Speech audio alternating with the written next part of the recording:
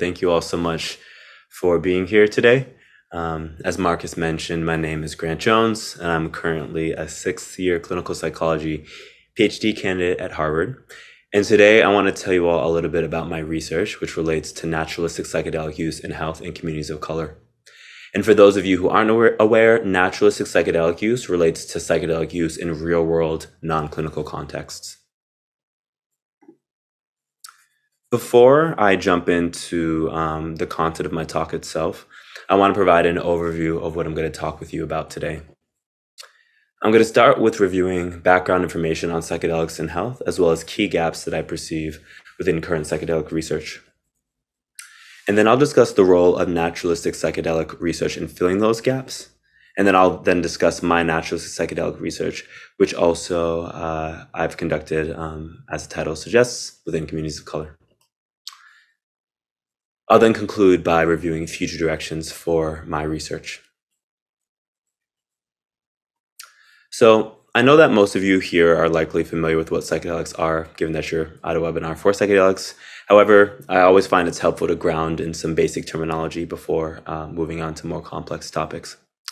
So with that being said, psychedelics are substances that give rise to non-ordinary states of consciousness, characterized by profound changes in mood and perspective.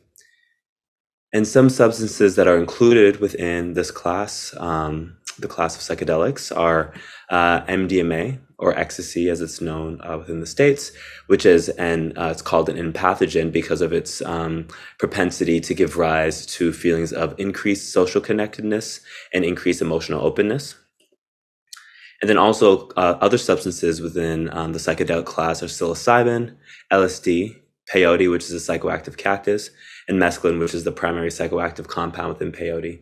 And these are classic psychedelics, which are naturally occurring or derived, and they give rise to experiences of distortions of time and space. They can also give rise to mystical type experiences that have profound spiritual and personal significance.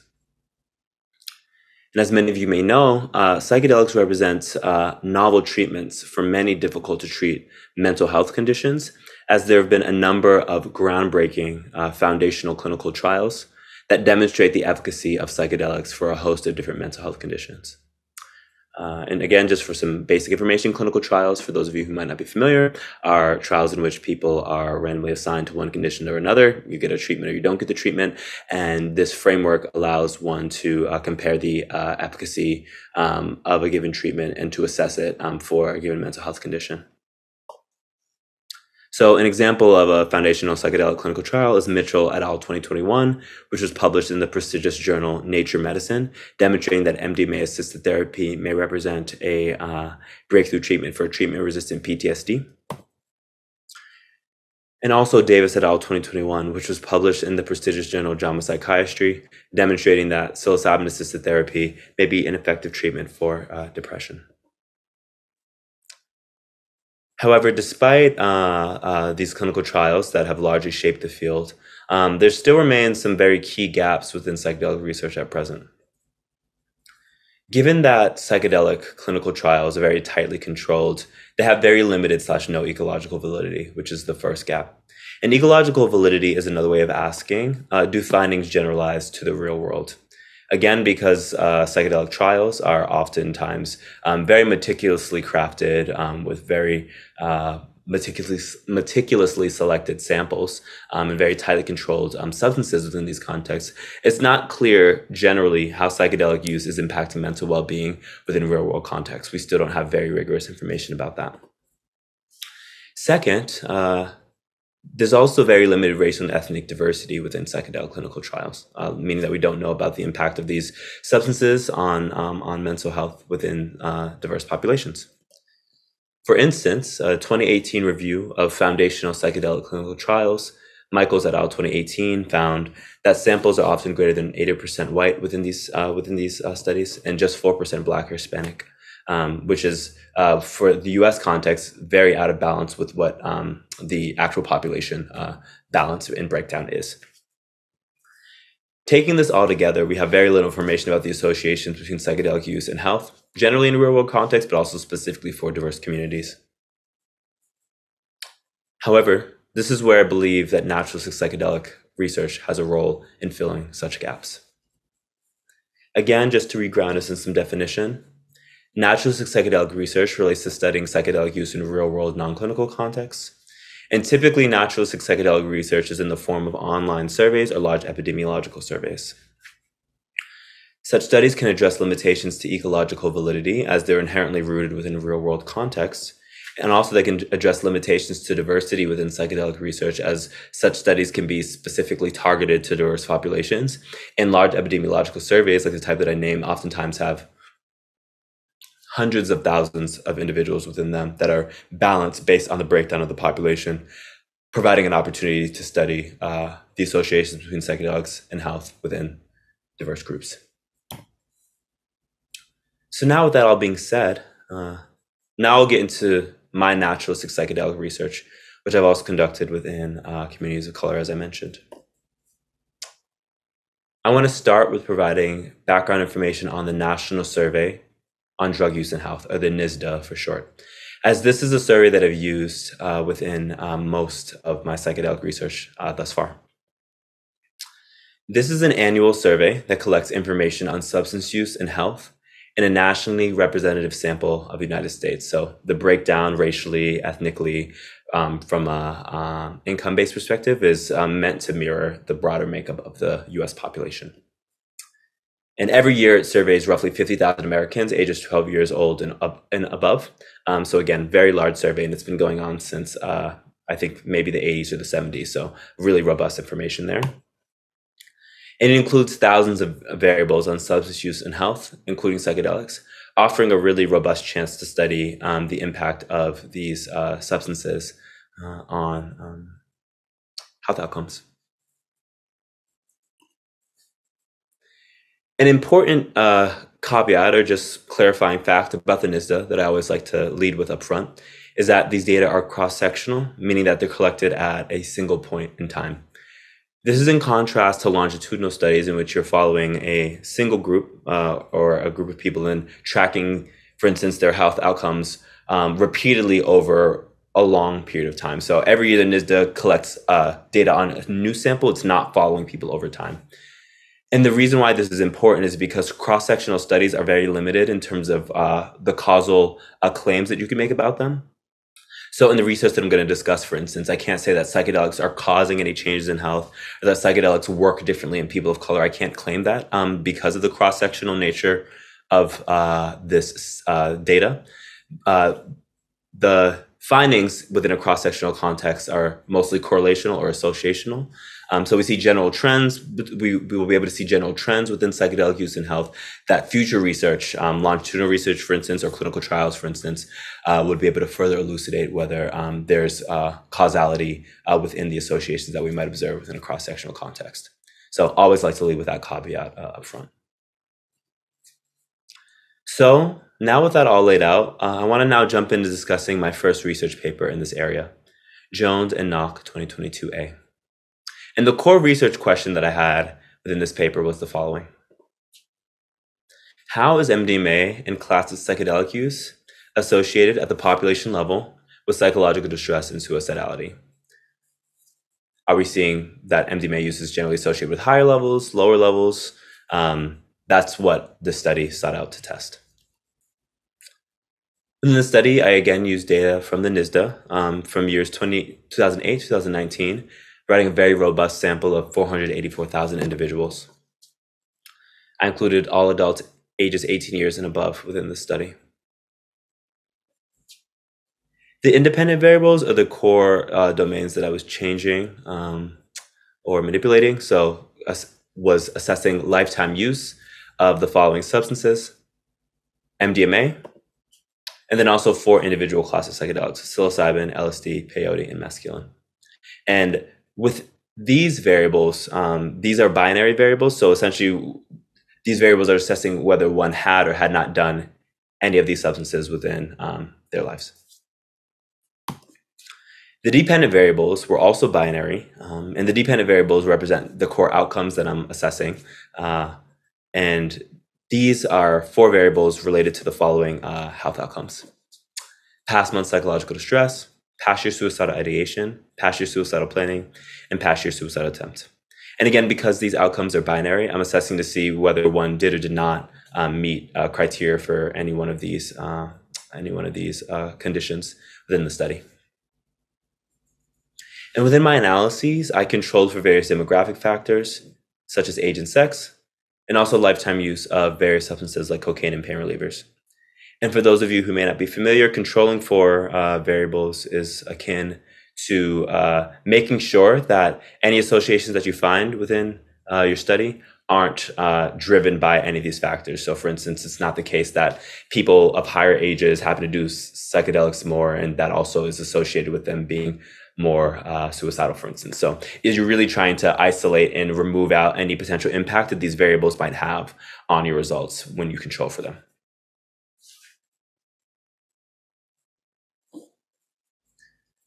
For my analyses, I use something called logistic regression, which is specifically a modeling approach designed particularly for binary dependent variables like the type within my study. And within a logistic regression framework, the core outcome is something called an odds ratio, which is the measure of the strength of an association between an independent variable and a binary dependent variable. If an odds ratio is lower than 1, that means that the independent variable is associated with lowered odds of the dependent variable occurring. So for instance, in the study, let's say that I'm assessing, MDMA as an independent variable, and I want to assess its association on distress, for instance, or suicidality like we're doing here. If lifetime MDMA use were then to have an odds ratio of 0.90 for past year suicidal thinking, that would mean that individuals who have used MDMA within their lives have 0.9 times the odds, or 10% lowered odds, of having experienced suicidal thinking than those who have not used MDMA.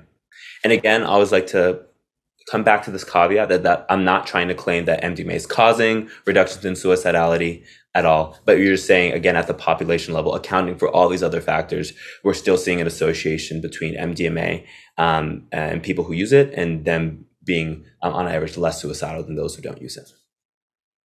So now that we've laid out this framework, let's go ahead and get into the results to see what I actually found. The key finding here from this first study is that indeed, lifetime MDMA and psilocybin use are associated with lowered odds of psychological distress and suicidality. Specifically, MDMA is associated with lowered odds of past year suicidal thinking with an odds ratio of 0.90. It's also associated with lowered odds of past year suicidal planning with an odds ratio of 0.88. Psilocybin was associated with lowered odds of past month psychological distress with an odds ratio of 0.78. It also was associated with lower odds of past year suicidal thinking with an odds ratio of 0.90. So again, all the odds ratios are below 1, sometimes robustly so, such as the case of past month psychological distress and psilocybin, indicating that, again, these substances confer lowered odds of these outcomes. Importantly also, all other substances either shared no associations or conferred increased odds of these outcomes. So every other substance, I included roughly 10 other substances within my models. None of them had this pattern of associations with distress and suicidality. So it's really showing that MDMA and psilocybin stand alone and are unique in terms of these protective associations, and really demonstrates that there is something special happening with these substances. And again, don't know if it's causal, don't know if the people who use them are in some ways, having better mental health profiles. Can't tease this out from the study, but we are seeing that the pattern of results for these two substances stands alone compared to other substances. After this initial study, Jones and Knock 2022a, I subsequently replicated this pattern of results for numerous other outcomes. So for instance, I replicated this pattern of results for MDMA and psilocybin in major depressive episodes, demonstrating that MDMA and psilocybin confer lowered odds of major depressive episodes. I demonstrated this for psilocybin and crime arrests, which in these findings were a replication and extension of Hendricks et al. 2018, which demonstrated that classic psychedelic use is associated with lowered odds of crime arrests. I demonstrated this pattern for adolescent psilocybin use and suicidality, which is a replication of Hendricks et al. 2013, which found similar findings in adults, and also Jones and Knock 2022a, which I just described. I demonstrated this for psilocybin and opioid use disorder, which is a replication and extension of Pisano et al. 2017, which found similar findings to the ones that I illustrated. And I also found them for psilocybin and nicotine use disorder, and also for MDMA and impairments in social functioning. So this is a robust pattern within this data set, demonstrating consistently that psychedelics, particularly psilocybin and MDMA, as it stands out, oftentimes are associated with lowered odds of these outcomes, of harmful mental health outcomes. So now that I've replicated, these kind of results, now that I had demonstrated that psilocybin and these psychedelics are associated with lowered odds of various harmful mental health outcomes, the next thing that I wanted to do was subsequently explore how these associations might differ by race and ethnicity. And for those of you who are familiar, within the States, racial and ethnic minorities often exist in very different social milieux, different cultural contexts. They're also navigating unique challenges that are different from white populations, such as racial discrimination, for instance, in work and in daily life. And so I wanted these analyses to be a first pass at understanding how might this blend of factors that we call race be impacting the associations between psychedelics and health within this data set. So with that now being said, I'll now jump into what I did. So specifically, I conducted 2 studies thus far, Jones and Knock 2022E and Jones 2023A, which explored whether race and ethnicity impact the associations between lifetime use of MDMA and psilocybin as the independent variables, and then also psychological distress, suicidality, and major depressive episodes as the dependent variables. And as you could probably tell, this is a very clear follow-up from my prior work. In the study, I used NSDA data, specifically within Jones and Knock 2022E, which was focused on psychological distress and suicidality. I used NSDA data from 2008-2019 with a sample of 484,000 individuals. For Jones 2023A, this paper was focused on major depressive episodes, specifically lifetime, past year, and past year severe major depressive episodes. And this sample was 596,000 individuals, as I used NSDA data from 2005-2019.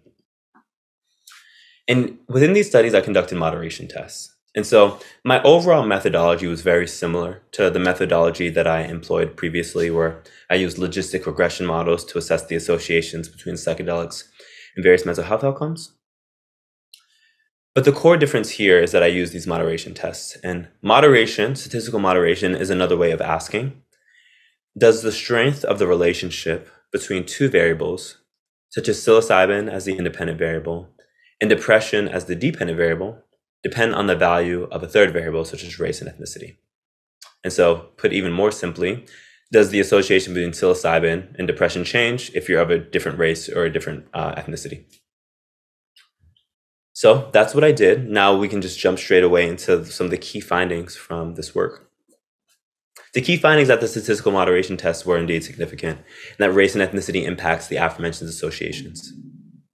But I also just didn't want to stop there. What I also wanted to do was to assess by subgroup how might the associations between psychedelics and health be different. So what are the unique specific relationships that psychedelics share with health for communities of color versus white populations? When I did this, I found very interesting findings. MDMA and psilocybin were associated with lowered odds of the aforementioned outcomes for white participants. However, there were fewer and weaker of such associations amongst participants of color.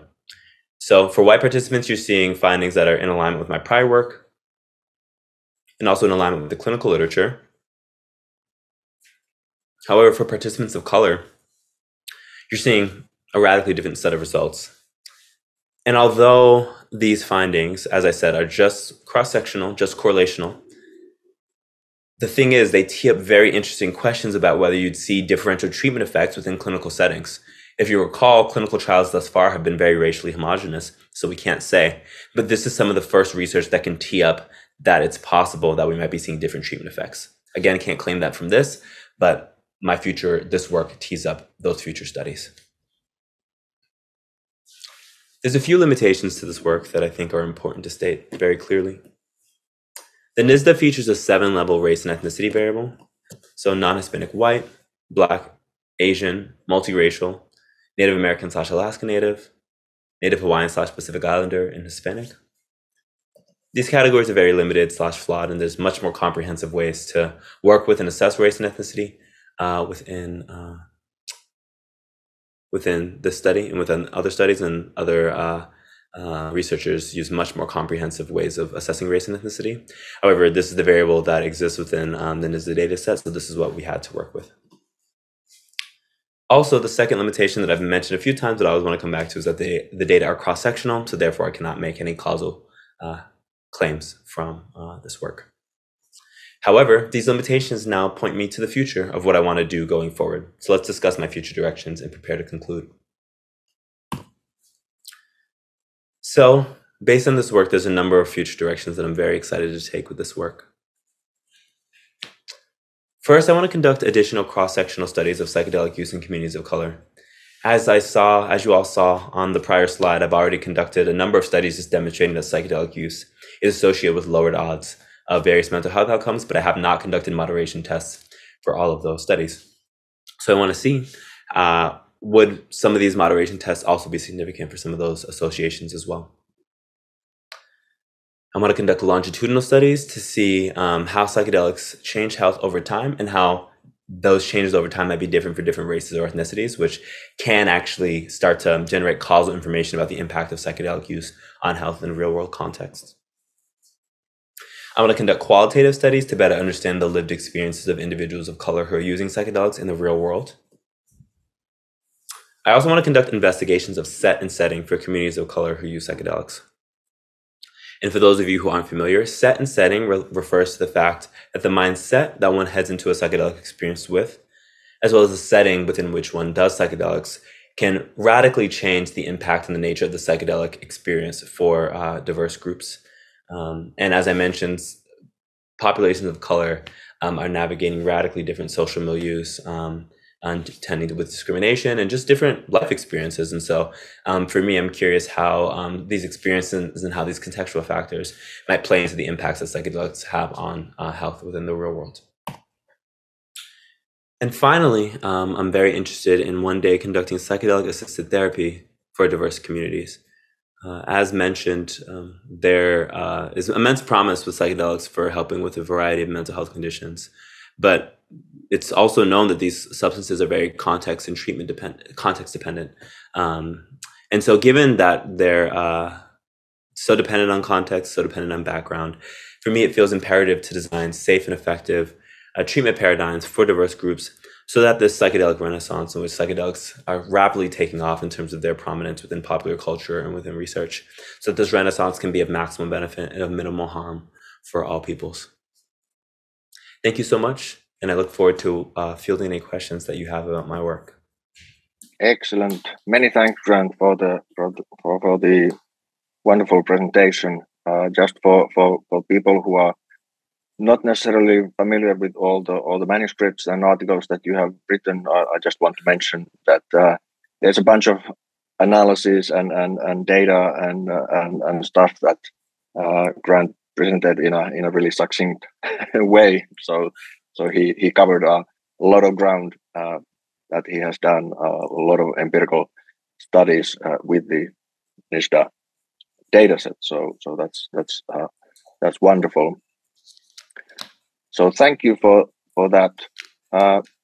Just as a reminder for all the participants, you can start to think about your questions for Grant, and you can write them in the Q&A section, and then you can either ask the question yourself, so out loud, or if you don't want to ask the question yourself, you can leave the question anonymously, or then you can mention in the question that you don't want to, you prefer not to ask it yourself. So I can do that as well.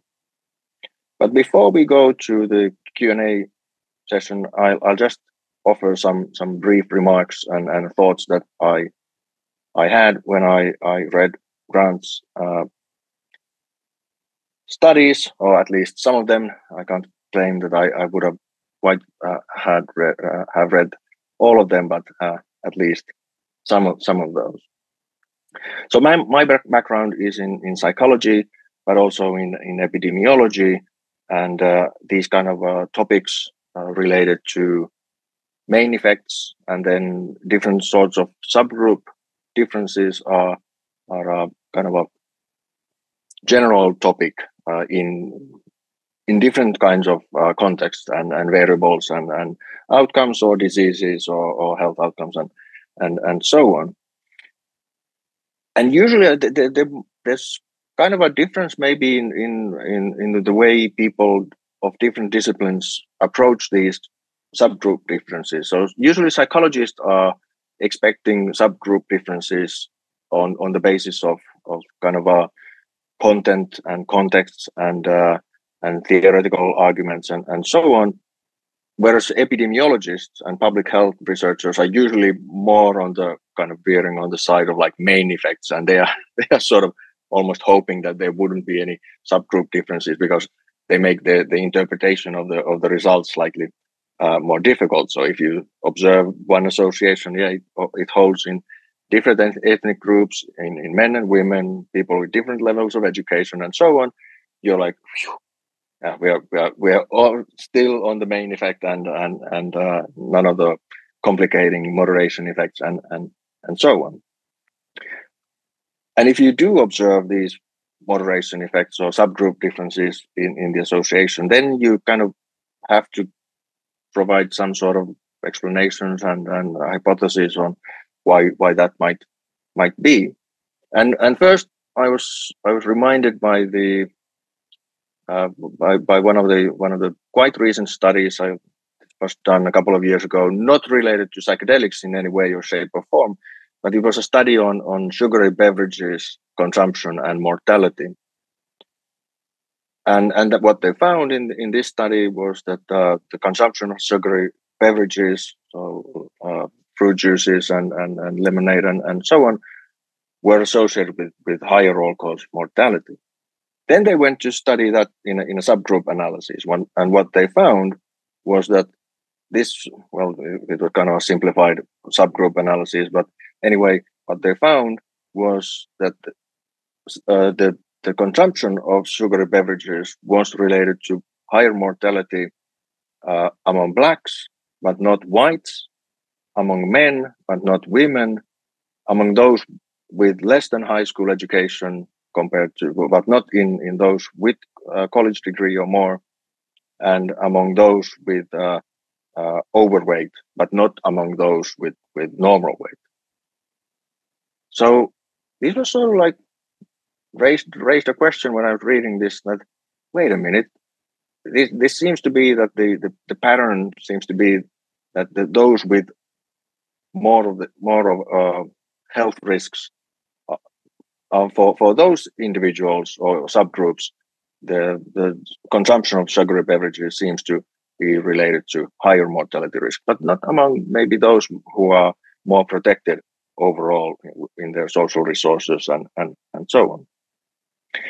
So you could interpret this in various ways, but if the association was sort of causal in a kind of a simplified way, you would sort of probably expect that the association would be quite the same in these different groups, but that was not the case, which kind of probably raises the possibility that maybe the consumption of sugary beverages in these different groups kind of indicates something different for some of these different subgroups. And then if we go to the topic of psychedelics, as Grant mentioned, the kind of the main suspects here are the setting or set and setting, and then there some people have also suggested some theories that there might be some physiology differences or whatnot. There's no empirical evidence for that, but that could be a possibility. So, for instance, for the consumption of alcohol, we know that some of the Asian people they don't have the genetic, their genetic tendencies are sort of protecting them from alcohol consumption because they can't burn alcohol in the same way as some other subgroups. So these are the kind of things that Grant mentioned for in the future direction themes that might give us some hints that whether the kind of usage context or the ways different subgroups might use psychedelics might sort of help to explain why the associations are different.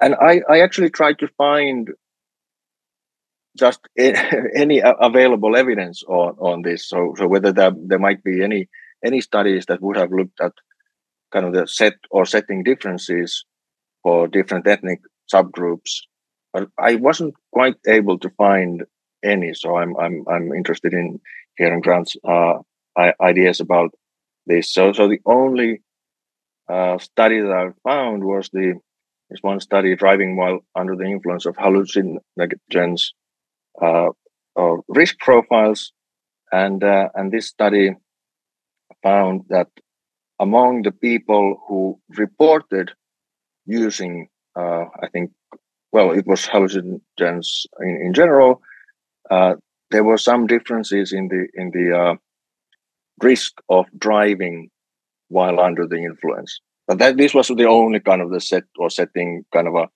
a study that I found. So this seems to be quite an important theme for understanding the mechanisms of this of these subgroup differences. And then actually Grant mentioned also the kind of the psychedelic assisted psychotherapy approach, the treatment approach, whether it could be applied or whether there needs to be some kind of a more nuanced approaches to that, taking into account the cultural or different background variables of various subgroups. And I encountered this one study that looked at perceptions of psychedelic assisted psychotherapy, and they reported the differences in among Black Americans compared to the white Americans in their attitudes towards psychedelic assisted psychotherapy. So this was a data collected by Amazon's Mechanical Turk, so not a nationally representative sample. But anyway, the finding was sort of a interesting one, where they provided this sort of psychoeducation about psychedelic assisted psychotherapy for the participants, and then they looked at how different groups kind of reacted, how positively they reacted to the idea of using psychedelic assisted psychotherapy. When what they found was that the Black participants reacted more positively to the idea of psychedelic assisted psychotherapy in this study compared to the white participants. So there's clearly kind of like many different kinds of mechanisms probably going on that might explain the kind of the usage among the general population compared to these kind of people's attitudes towards the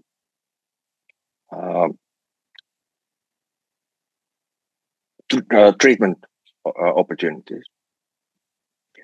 So just to as a final comment, here are some of the results from Grant's analysis. There were some differences between white Black participants, and not all of them were that big or large differences. But then there were also some kind of surprising effects that, for instance, for some of the associations were really protective for Asian people and multiracial individuals. So there seems to be quite a variance in also that some subgroups seem to kind of benefit even more than the white participants. So there's a lot to unpack in all of these tables. I'd have to say. Yeah. So these were my thoughts on Grant's this line of research just to scratch the sort of the surface of these topics that I thought about when reading Grant's great studies on these associations between the naturalistic use and different mental health outcomes. So thanks for the presentation. If you have any ideas that you about my comments at this point, feel free to comment or respond. Yeah, thank you so much for that reflection, those reflections of my work. It's very clear that you paid very close attention. I'm just touched by the care that you took in looking. Yeah, I think you summed everything up quite nicely. I think something that I was hoping to touch on in question and answer, but you teed up, is that there's a lot of diversity within these findings, and although kind of in broad strokes, we're seeing fewer and weaker associations for populations of color, we're also seeing diversity, and we're also seeing promise and potential as well. So as I mentioned, my work is not supposed to tee up or make any decisive claims about how psychedelics are impacting health in diverse communities, but it is just to start to illuminate the ground truth and what we can very clearly see here, that things are definitely different, and we have to kind of understand more about why. So thank you again for your summary, and definitely willing to take any questions that folks have. Excellent, thank you. So we already have one question. Anonymous question about, are there longitudinal population studies in the US that could be utilized as materials to examine possible causalities instead of just correlations related to psychedelic use? Yeah, it's a great question. And some work that I'm working on right now, I'm working with some collaborators who are part of a nonprofit that has been collecting information on naturalistic use of psilocybin over time within a pretty large sample. It's not specifically nationally representative, but it's a longitudinal sample, so it's directly my way of following up on this research. So you can stay tuned for hopefully, we're still writing and preparing everything, but that manuscript should hopefully be finished and under submission soon. So hoping to move that forward, and that's one follow-up that is definitely here. So great to hear. Yeah. Then another question: Do you have personal hypotheses on the possible causes for the ethnicity-related differences? So, what would be your sort of guess? For sure, and for me, kind of as I teed up in the future directions, I think a lot of it comes down to set and setting. Whereas, again, just to remind folks, the mindset that somebody has into a psychedelic experience with, as well as the setting within which one does psychedelics, can have a radical impact on the nature of the quality of the psychedelic experience. And I imagine that different racial and ethnic groups are doing psychedelics in very different ways. We don't, again, have information on that yet, and we don't know why or how. But it is the case that cultures over time have used psychedelics in various different types of ceremonies and various different ways for prayer, for sacrament, and we don't have clear information on all the different subcultures of psychedelic use that exist at present. And so getting more understanding about motivations for use in diverse communities can definitely elucidate that. And then also, unfortunately, a second thing as well as it relates to set and setting is that in the US context, there's just much higher penalties for folks of color who engage in illegal substance use than there are for white populations. And given that these substances are still illegal, folks of color have radically different associations and considerations when getting ready to head into a psychedelic experience that people who are white don't have. And so that can also be another core piece of information that might be making the experiences differ. Yeah, that was actually one of the reasons why I was so surprised by the result that I mentioned about the people's reactions towards psychedelic assisted psychotherapy, that for the Black participants, they were even slightly more positive, given that the kind of the overall drug policy and policing tends to be much worse for ethnic minorities. So they might be way more careful about all these substances in terms of their use. Sure. So that was sort of a surprising direction of the association. Yeah, I agree also, because I've also seen that paper. But I also think a lot of it, and I think maybe if I'm recalling this paper correctly, I think a lot of it also probably comes down to education as well. I mean, I think that clarifying the potential for these substances, what are the potential risks, what are the potential benefits, and clearly laying out what psychedelic assisted therapy can do and what it's like, I think could do a lot of breaking down fear and breaking down stigma, on the population of color side. And then obviously, on the structural side, I think also the more that we can move towards non-racialized drug policies that disproportionately harm some communities versus others, I think that will also do a lot to further break down barriers as well.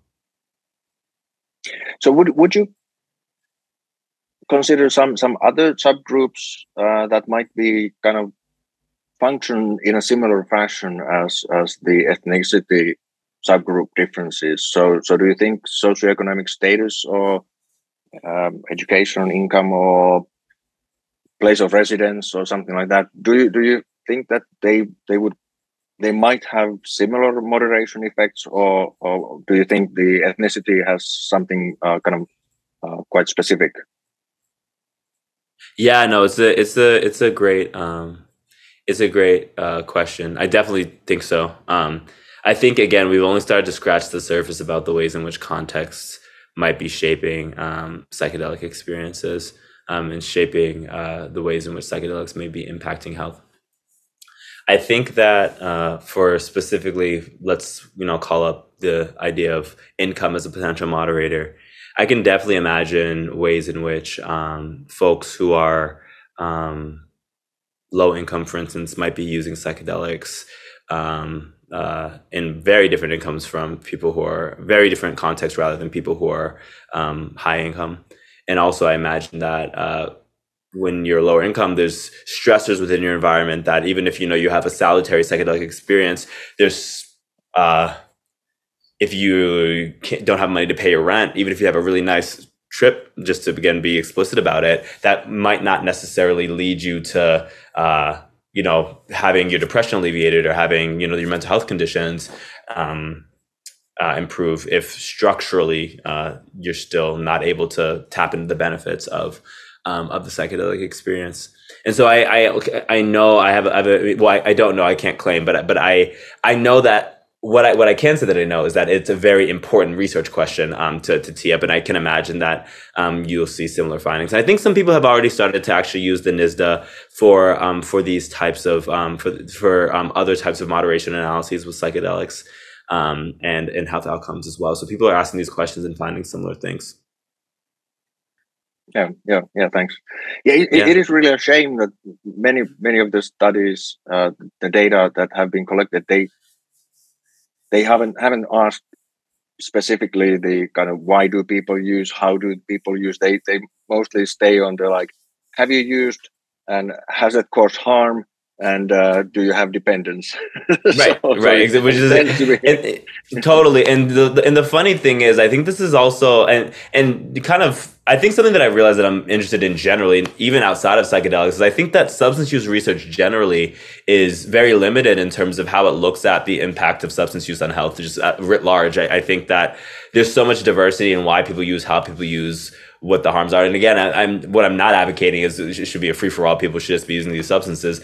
Not at all. In fact, and I think something that we also need to assess within psychedelics is the ways in which psychedelics can cause harm, which I think, we've kind of swung all the way to the other end. These substances are amazing. Yes, they are. But also, again, a part of the reason why I want to do this work is because I feel very confident that even though they're, great tools, they can also cause a lot of harm if not done well.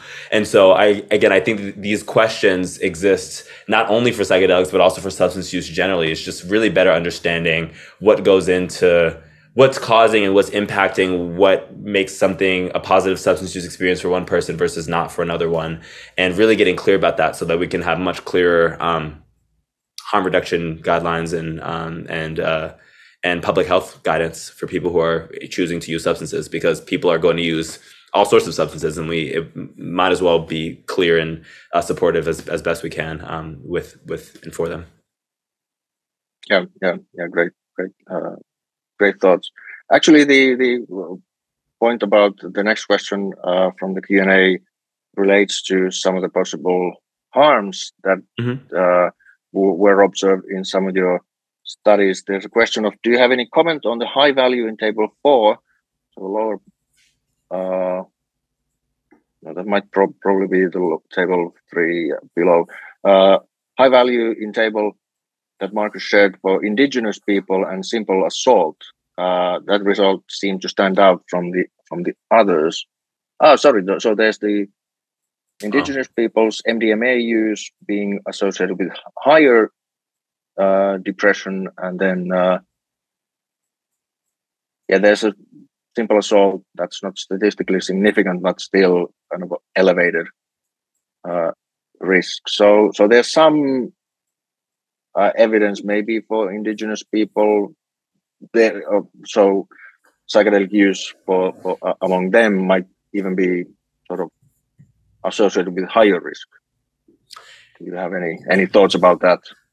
Yeah, we'll definitely want to just highlight that the finding, the simple assault finding, the p-value is above 0.05, meaning that finding is not significant. So I always just want to just be clear about what I did and did not find. But as it relates to the other finding, as it relates to increased odds of indigenous folks and increased odds of a major depressive disorder as it relates to MDMA and ecstasy use.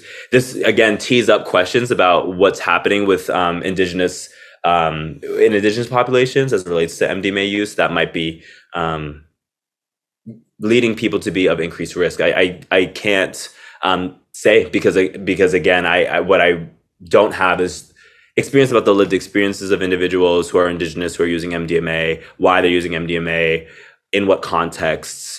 How is it differed maybe from some more traditional uses of plant-based medicines within indigenous communities? I don't have any information about that. And I like to be very open that I don't. And that for me feels something that I feel increasing amounts of comfort about. And I also want to use these findings to be teeing up future research that can investigate these questions in a more rigorous way. Because again, cross-sectional information is very important, very helpful for these initial first passes, but they can't be used for anything decisive and definitive, which is why I like to state that over and over again. And so don't like to claim that as anything, but more so to tee up future work within this area. Yeah, great. Actually, there's a question somewhat related maybe to that point. If I remember, the question is, if I remember correctly, ayahuasca was missing from the psychedelic list that was presented at the beginning. Are they not included in the study for some reasons? So does the NISTA, do they have ayahuasca on their list of psychedelics? Ayahuasca specifically, they don't as a variable. I'm almost certain they have DMT. They have a mix between like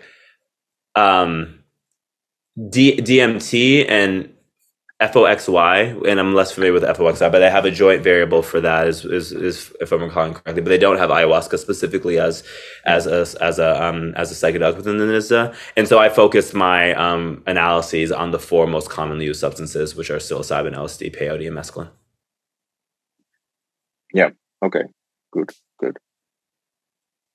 So next we have a question from Ruth.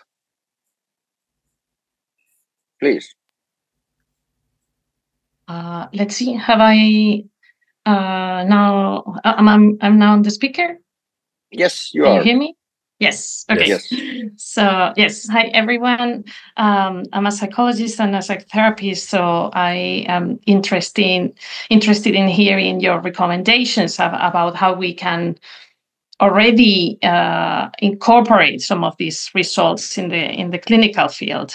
What would you advise for us clinicians?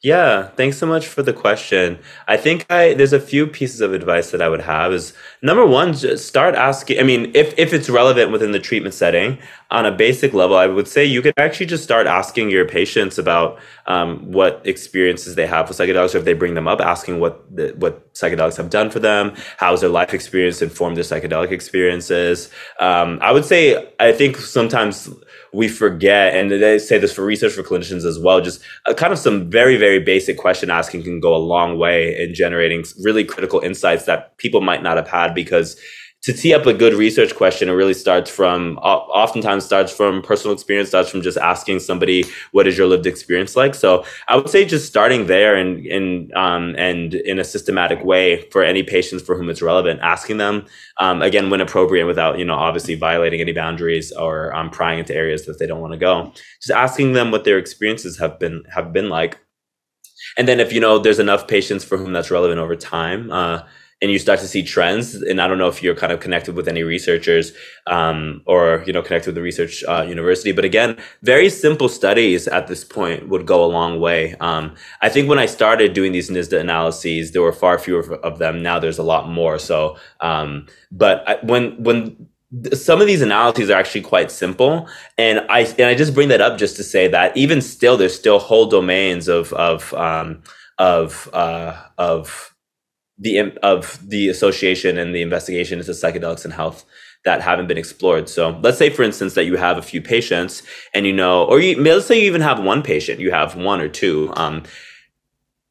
Conducting a study with them just by asking them an interview, getting an experience of their lived experience. How did psychedelics shape their life experience? If they're from a different background, that is a study. Even if it's a very small sample, that could go a long way in contributing to the psychedelic field, because again, we don't have some of this lived experience information about how psychedelics are impacting health for people. So those would be two recommendations that I have. And then finally, again, I'm not really sure how funding works in Finland for science, but kind of the third kind of step, I think, in all of this is, after you first just start by asking some basic questions is the first step. Second, maybe partnering with researchers to start to ask some of these questions in a very simple but systematic way. Then maybe use some of those preliminary findings to get resources to ask more in-depth questions about the ways in which psychedelics are impacting health within the clinic or within folks who are also in psychotherapy,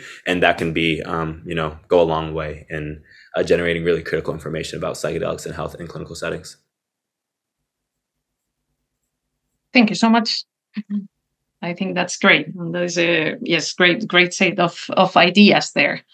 Thank you. I don't know, how familiar you are with the legal frame that we have here, but I mean, it's very strict on drug use. So also for us clinicians, we are in a difficult place that so we receive a lot of information, of course, like confidential information in the therapy process, but then especially for those clients that are getting help to go to therapy from the state, then we are at a difficult place about how much we have to report of our work. But like collaborating with like research institutions, I think that would be really great. Yeah. That's a really interesting point, and thank you so much for raising that up. I wasn't kind of aware. And I think similar in the US, although I don't think clinicians don't have to report drug use per se. But yeah, I mean, kind of something implicit in what you're sharing is definitely making sure that folks feel as safe as possible and that you have all safety protections in place so that people can speak openly to you, which I know is also a barrier to assessing substance use within the United States context, as well as that people don't want to disclose because of fear of retribution from law enforcement. So any ways that you can make it as safe as possible so that when people are trusting you that they're okay, I would definitely strongly recommend. Thank you. Yes. Excellent. Thank you. I think we can take one more question quickly. So there's a question about actually a polydrug topic. So the question is, if I've understood correctly, population studies on psychedelics have controlled the use of other drugs.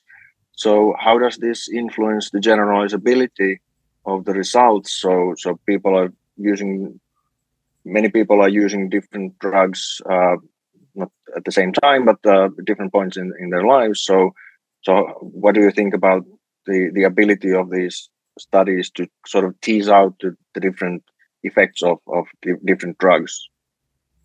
Gotcha. So let me just read the question just to make sure I'm oriented, because I heard yours, Yeah. but I just want to make sure I also don't miss anything from it. Okay.